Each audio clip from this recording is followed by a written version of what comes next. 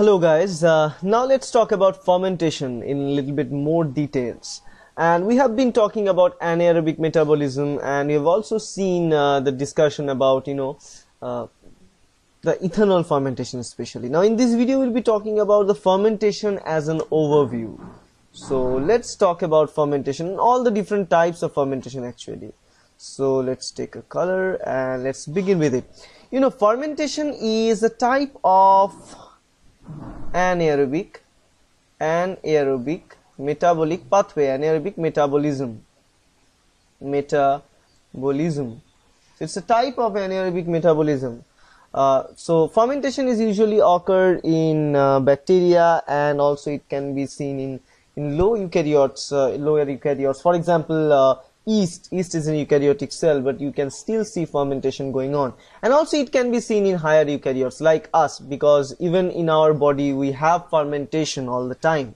After taking our food, there are a little bit amount of fermentation going on. That's why you fall sleepy after eating too much of certain sugary food.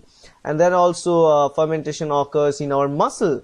Then the fermentation occurs inside our muscle, and that produces lactic acid there. It causes the muscle fatigue. So these things are related with all with each other. So let's talk about the fermentation. Fermentation can be majorly of two different types. One is the ethanol fermentation. Another one is the lactic acid fermentation in that context. So let's talk about both of them here.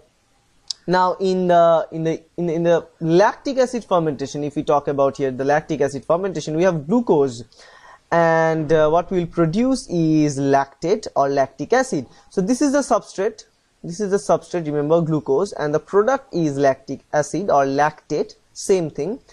Now from one glucose they will produce two lactate, remember, because in all this type of fermentation studies and processes, the main thing and a very important thing to look for is the number of carbon that is present. In glucose that is 6 carbon, in lactate there is only 3 carbon. So 2 lactate means 2 3 carbon molecules are produced there, right? So if we begin with the glucose, from the glucose they will produce lactate or lactic acid via one intermediate, and that is pyruvate, because pyruvate is one of the very important intermediates in the glucose metabolism or the carbohydrate metabolism. And the process of producing pyruvate from glucose is termed as it is called as the glycolysis, and this process requires ATP, and it also produces ATP. It requires 2 ATP and it produces 4 ATP. So ultimately it gives us the gain of 2 ATPs, right? So by the glycolysis from glucose we produce 2 pyruvate molecules. Each of the pyruvate molecules are 3 carbon, so such 2 pyruvate molecules will give ultimately the 6 carbon which is there present in the glucose. So no carbon is lost in any means, every carbon is there. Now from the pyruvate they directly produce lactate, but remember during the glycolysis they also require certain agents like NAD+, which is reduced to NADH, right? Now once the pyruvate is produced, this pyruvate is directly converted to lactate via the lactate dehydrogenase enzyme. The name of the enzyme is not provided here, but the enzyme here is lactate dehydrogenase, and the lactate dehydrogenase enzyme converts pyruvate into lactic acid or lactate. Pyruvate is also 3 carbon, lactate is also 3 carbon, so they will ultimately produce lactic acid and a little bit of water, and that's what this lactic acid fermentation is all about. This fermentation takes place in the cytosol of our cell and in our muscle cell once we do a lot of exercise. And then if the lactic acid start to accumulate in our muscle, the muscle becomes very much stiff, and that time the muscle is called as the fatigue condition of the muscle.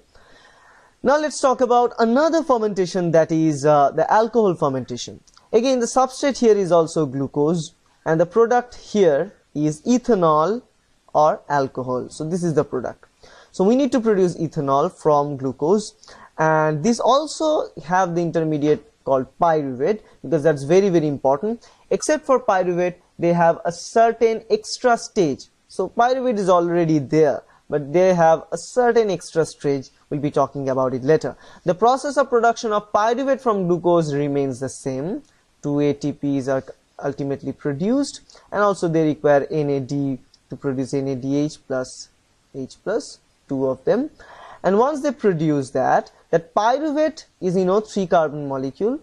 Now during this process, from the pyruvate they produce acetaldehyde, and the production of acetaldehyde from pyruvate requires the release of a carbon dioxide from the pyruvate. So that's what's happened here. Carbon dioxide is released here. As the carbon dioxide released, 1 carbon is released from pyruvate. So from 3 carbon it becomes now 2-carbon molecule.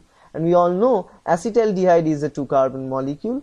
Now from acetaldehyde they will produce ethanol, and during this process of ethanol production by the enzymes called ethanol or alcohol dehydrogenase, during this process the alcohol dehydrogenase will convert acetaldehyde into ethanol, and during this process they also recycle the NAD plus back to the previous state, because NADH is oxidized to NAD plus, and they give the NAD plus and they produce more and more free NAD plus, which will go for the next round of glycolysis, right? So that is in a whole fermentation. But remember, fermentation occurs in the absence of oxygen, because if the oxygen present, in that case fermentation never occurs. In the other hand, pyruvate is being produced via the glycolysis, no matter whether the oxygen is present or absent.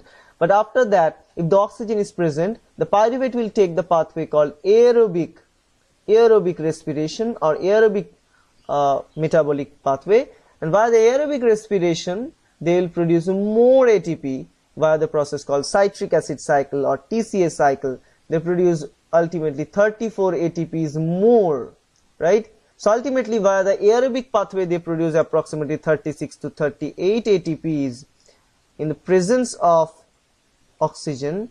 In the absence of oxygen, in turn they will produce only 4 to 6 ATPs. So that's the difference, right? But still fermentation is required in certain organisms, and it is required for us because we use fermentation to produce a lot of different important variety of food for our convenience. So that's kind of it, guys, and I hope that's helpful. Thank you.